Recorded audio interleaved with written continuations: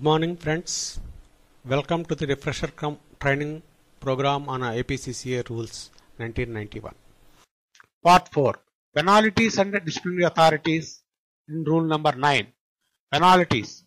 The following penalties may for good and sufficient reasons and as hereinafter provided be imposed on a government servant, namely minor penalties, censure, withholding of promotion, withholding of increments of pay without cumulative effect, suspension where has already been suspended under Rule 8 to the extent considered necessary, reduction to a lower stage in the time scale of pay for a period of not exceeding 3 years without cumulative effect and not adversely affecting his pension. Major penalties: withholding of increments of pay with cumulative effect, save as provided for in clause 5b, reduction to a lower stage in the time scale of pay for a specified period with further directions as to whether or not the government servant will earn increments of pay during the period of such reduction and whether on the expiry of such period the reduction will or will not have the effect of postponing the future increments of his pay.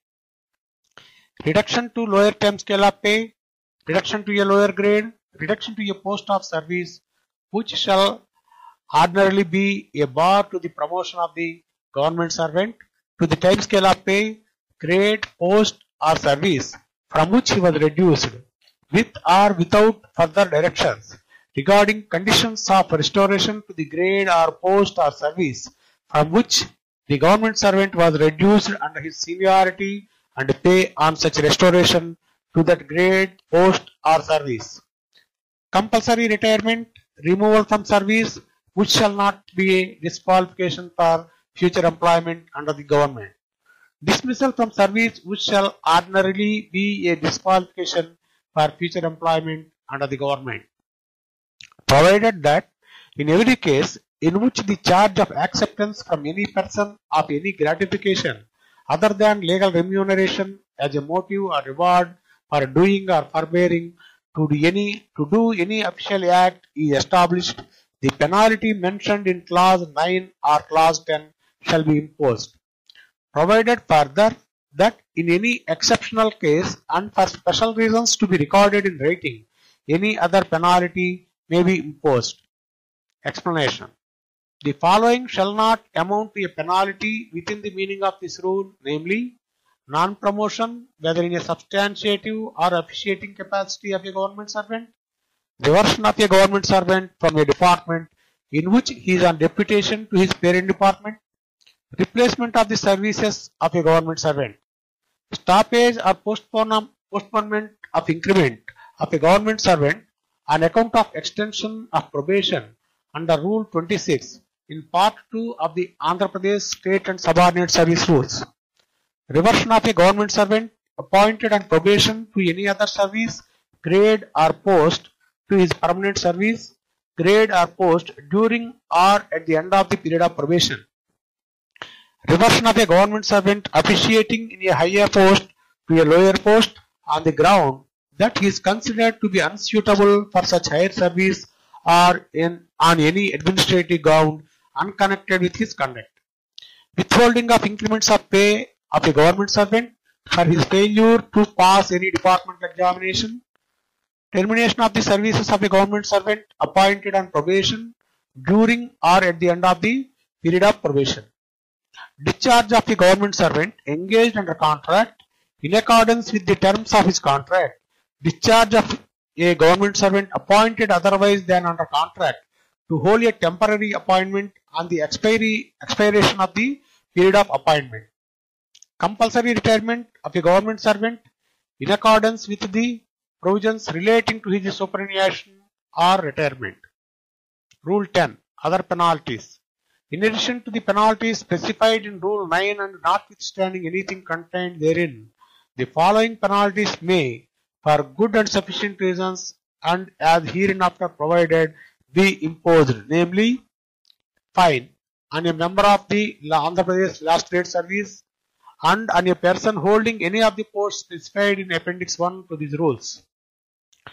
Suspension for a period of not exceeding 15 days on forest guards. Types of cases for imposing major penalties.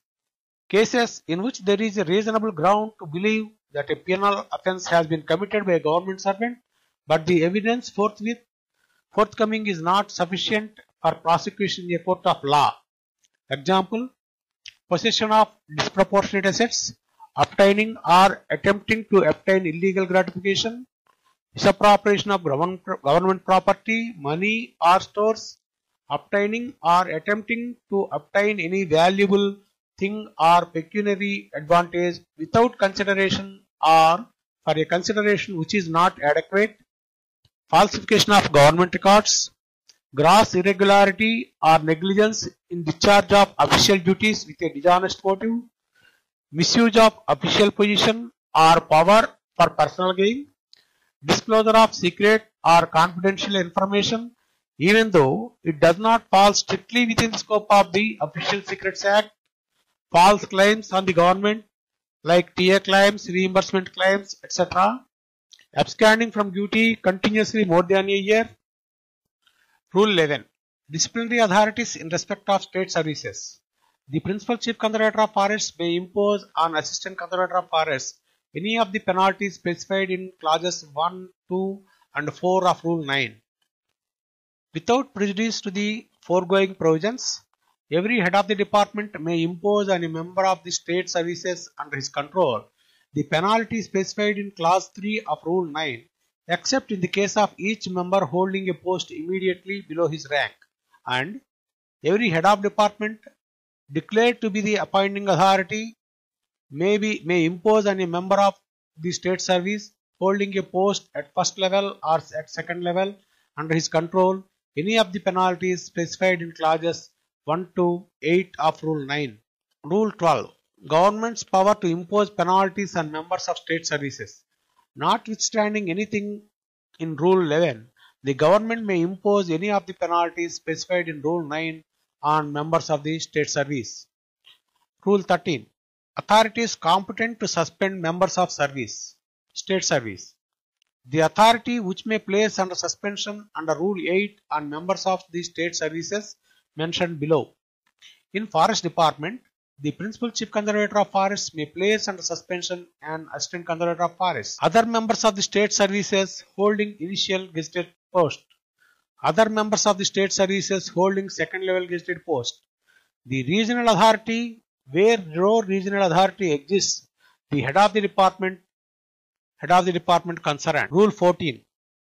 Disciplinary authorities and authorities competent to suspend in respect of subordinate services. The authority which may place a member of subordinate service under suspension under Rule 8 or impose on such member the penalty specified in Clause 1 of Rule 10 and Clauses 1 and Rule 4 of Rule 9 shall be his immediate superior gazetted officer, or where the appointing authority for such member is a non-gazetted officer, such officer or any authority to which he is subordinate.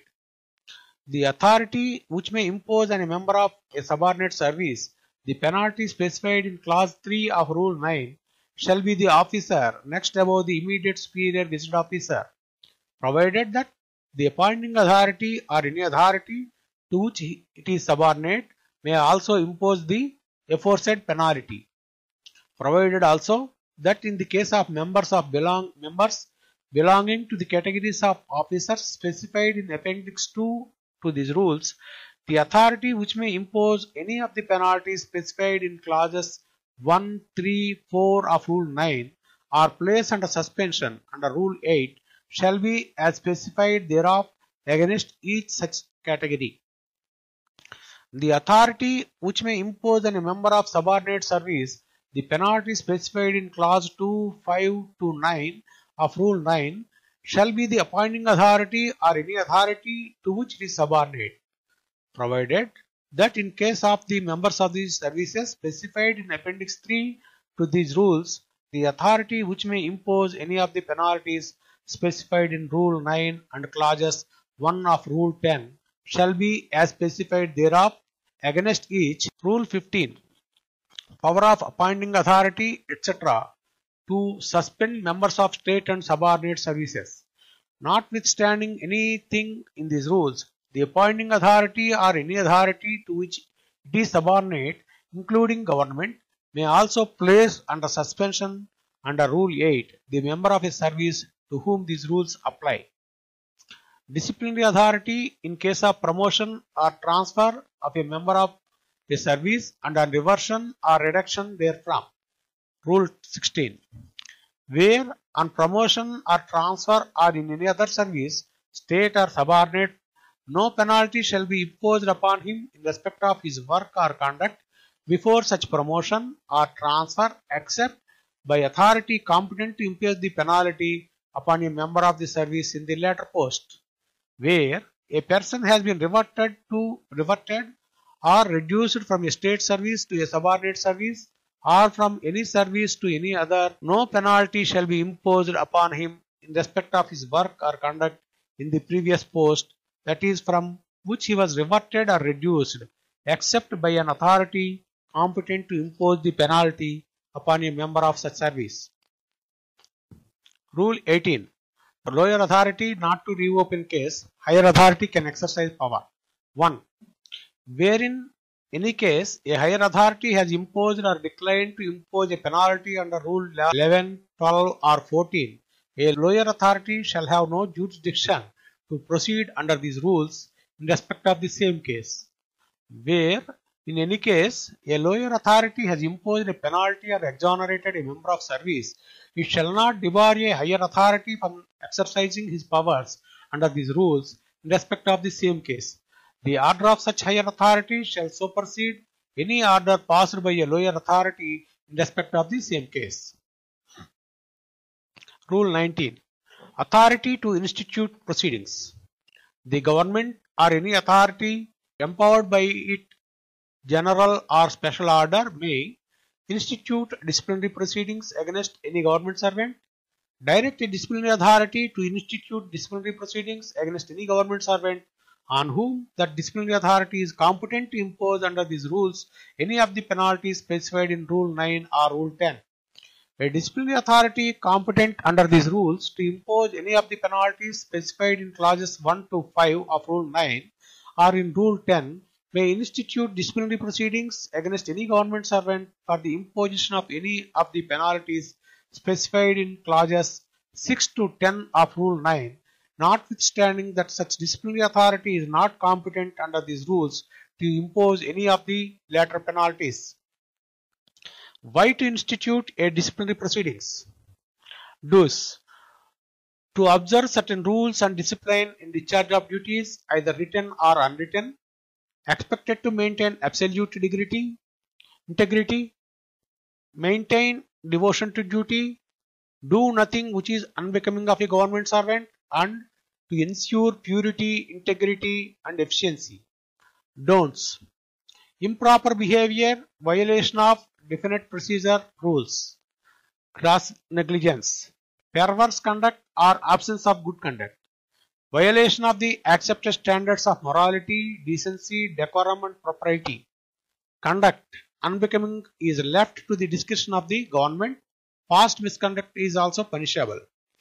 Contravention of the ideal master and servant relationship. Acts, conducts and commissions which amount to misconduct. Act or conduct prejudicial, likely to be prejudicial to the interest and reputation of the government. Act, conduct inconsistent, incompatible with the due peaceful discharge of duty of the government. Act or conduct of the government servant makes it unsafe for the employer to retain him in service. Infidelity, unfaithfulness, dishonesty, untrustworthiness, theft, fraud or dishonesty. Taking or giving bribes or any illegal gratification, or demanding or offering bribes or any illegal gratification. Possession of pecuniary gains, pecuniary resources or property disproportionate to the unknown sources of income by the employee or on his behalf by any other person, which the employee cannot satisfactorily account for. Furnishing false information regarding name, age, father's name, qualification, ability or previous service, or any other matter germane to the employment at the time of employment or during the course of employment. Falsification of government records. Gross irregularity or negligence in the discharge of official duties with a dishonest motive. Misuse of official position or power for personal gain. Disclosure of secret or confidential information even though it does not fall strictly within the scope of Official Secrets Act. False claim on the government like TA claims, reimbursement claims.